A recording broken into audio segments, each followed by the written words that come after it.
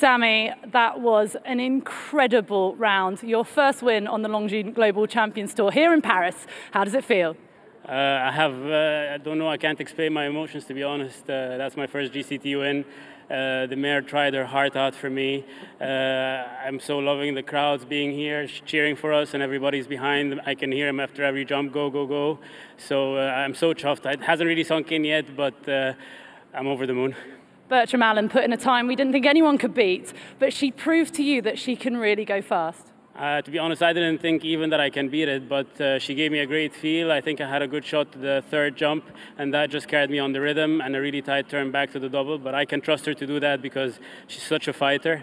And then to the last, she's just so careful. I knew she wouldn't touch it. I just have to get her there. And you've secured your place in the Prague playoffs at the end of the season. That must feel good. Feels great. I must say it was one of our aim, me and Joanne and the whole team at Sycamore Stables.